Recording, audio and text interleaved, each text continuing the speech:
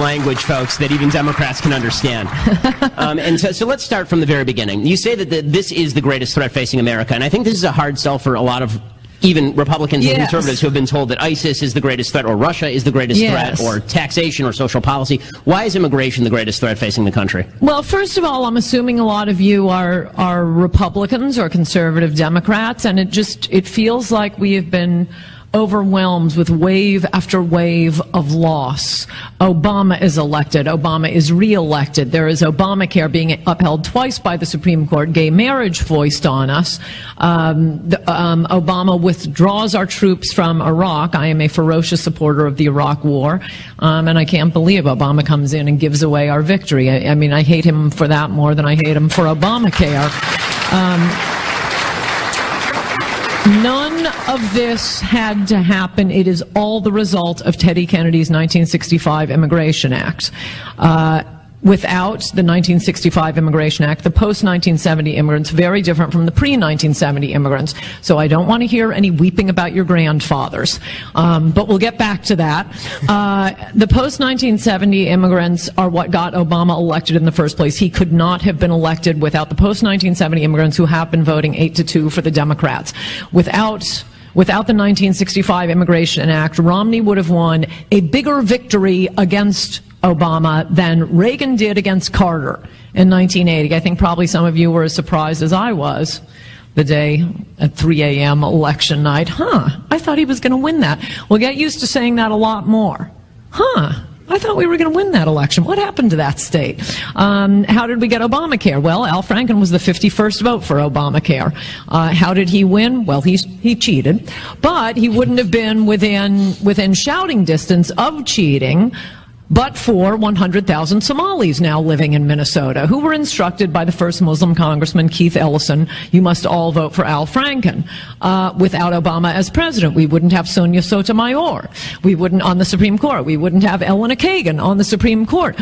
All these losses didn't have to happen. So whatever you think the most important issue is, it's not. I mean, even now, I get this sense, and from talking to people, you run into Democrats, and especially working-class Democrats, saying, you know, I have had it. The Democrats have gone too far. This hysteria over, you know, taking down Confederate soldiers and changing the name of the Jefferson Monument and the fake rape cases and Obamacare and gay marriage. That's it. I'm voting Republican. Hellfire will rain down on these Democrats. Well, that might well happen, but Americans are about to be outvoted by other voters, by foreign voters the Democrats have brought in. Now, that's only talking about the political aspect, because I'm assuming this audience cares about the political aspect, and why should you care about this issue more than anything else, certainly if you're a Republican. But it's more than that. In order to bring in voters who will vote 8-2 for the Democrats, we're bringing in extremely primitive cultures, and this is most of what my book covers. In order to make it short and very readable, 100 pages of footnotes is way shorter than it looks. You got to read it. I ended up cutting 200 pages a month before we went to press. But what I wanted to keep in, and I thought it was important to keep in, were gang rape, child rape, incest rape. We are bringing in peasant cultures. It happens that Latin America is the peasant culture closest to us, but that's not the only one. Oh, no. These are very common behaviors, as are driving drunk and dumping your crap on the ground. I mean, it is changing our culture in ways that the rich don't experience. It's never coming to Nob Hill in San Francisco. It's probably not coming to Newport Beach. It's not coming to Park Avenue. No, they just get the cheap maids. While Americans are the ones bearing the cost, not only in terms of taxes, in their schools being overburdened, in massive, school lunch programs, the hospitals are going bankrupt. No, it's ordinary Americans who are paying the cost, and most of all, I would add here, are African Americans. I mean, has anybody in the media checked with, or as I've recently been instructed to stop saying African Americans, American blacks? Because that is what I mean. I'm not talking about a guy whose father is a Kenyan. American blacks. Author of the best-selling book, In Trump We Trust, E. Pluribus Awesome, and Coulter. And to me, this comes down to a very simple, basic, fundamental choice. The inconvenience of a few guests that want the privilege to be here. The inconvenience, or the gambling with the lives of the American people. Why is that such a hard decision for people? No, and you're right in your monologue. Why can't we learn from Western Europe? Just a few weeks ago, German intelligence reports that 1,000 German residents have gone to fight with ISIS. Hundreds of them have come back to Germany, and what does Merkel do? She's setting them up with welfare because, you know, if they don't have a lot of welfare, that could radicalize them. Why don't we believe what these migrants say? They come to countries, they rape women. They're having a very difficult time learning not to rape women, even if they're infidel whores and have short skirts. What other immigrant group could not stop itself from raping masses of women? They march around saying, no, you're going to live under Sharia law. They commit terrorist acts. It's right in front of our eyes. And can you imagine, I mean, what Merkel has done is spreading throughout Western Europe. But just in Germany alone, combining German military discipline with Islamic ideology, it's terrifying what we're up against. Why would you do that in this country? And meanwhile, they keep trying to distract us with Russia, Russia, Russia. Russia is probably one of our better allies in the fight against Islam. They've been dealing with these Islamic terrorists for centuries now, and you remember, they're the ones who warned America about the Tsarnaev family that blew up the Boston Marathon. But no, our government officials wouldn't listen. Let's just worry about Russia now that how long ago did Reagan win the Cold War? It's over. It's 6 months of a conspiracy lie. I mean, it's been nonstop. Here's a really tough question.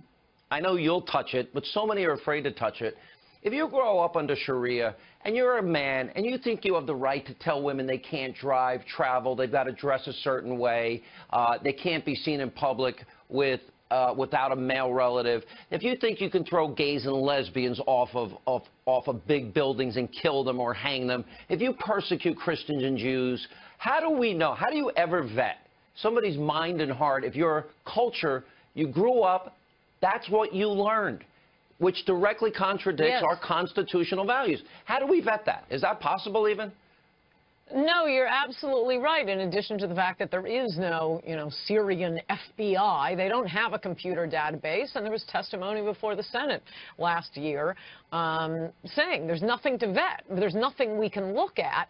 I also think it's worth mentioning, maybe you've shown these, and if you haven't, you should. I tweeted it out a few weeks ago, photos of women going to college in Afghanistan not that long ago. It was in the 70s, and it looks like an American college campus. They're wearing, skirts and button-down shirts and carrying their book bags. Things can turn overnight when you're bringing in these masses of people from very, very different cultures and make it a hate crime to ask them to assimilate, for the cherry on top. And they have no intent of assimilating. Plus, what are we getting out of this? It's one thing if we're bringing in nuclear scientists or engineers. I don't think we're getting a lot of those. But the vast majority of refugees are just instantly coming in, sucking up welfare that's meant for our people. Yeah. Let me ask you a political question. One of my favorite clips of the Snowflake Left is you're on your buddy Bill Maher's show. And it's like June or July of 2015.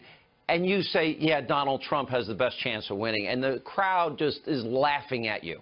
I don't think they're laughing now.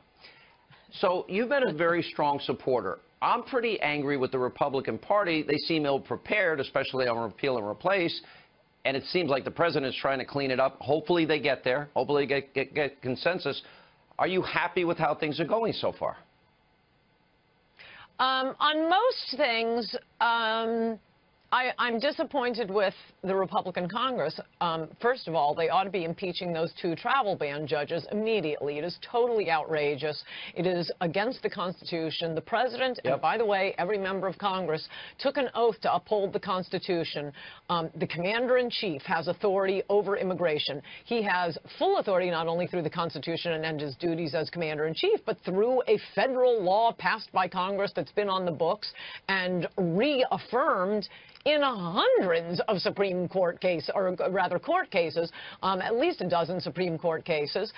This is 100% the prerogative of the commander-in-chief, and to have a district court judge stepping in and saying, oh no, the commander-in-chief doesn't have that duty. What else could a district court just say, oh no, we're overruling your decision to go to war because, you know, someone in Hawaii could be affected.